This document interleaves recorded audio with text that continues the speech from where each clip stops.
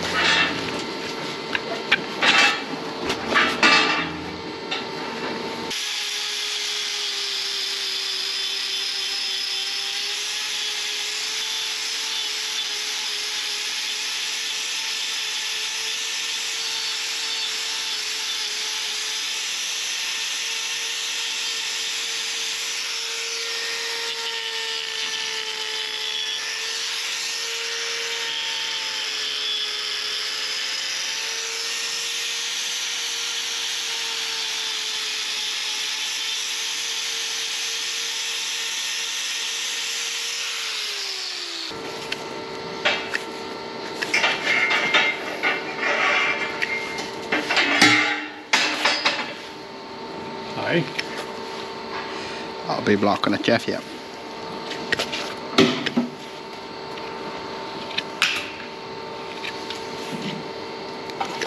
Those tiny little black dots down at the toe can be painful for the cow, as it was for this one. And as you could see there was a tiny little bubble of pus that came out of this lesion.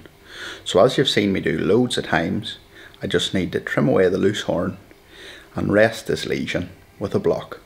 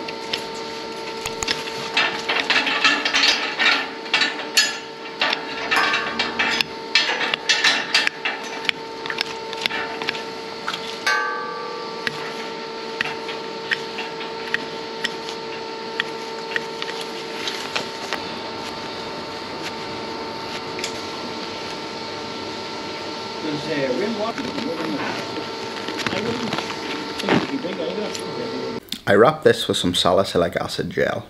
I really love this product for treating these types of lesions. And I was actually back last week revisiting cow number 10.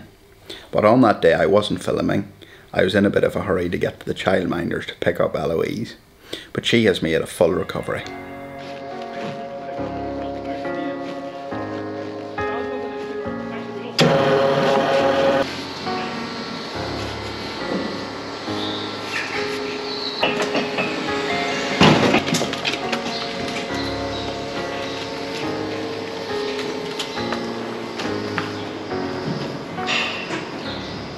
So thanks for watching this video, folks. We really appreciate you taking the time to tune in. It's a lovely afternoon here, and I'm not really one for going for walks or anything like that, but I always say to Naomi that I spent enough time all day walking around in circles around the crush.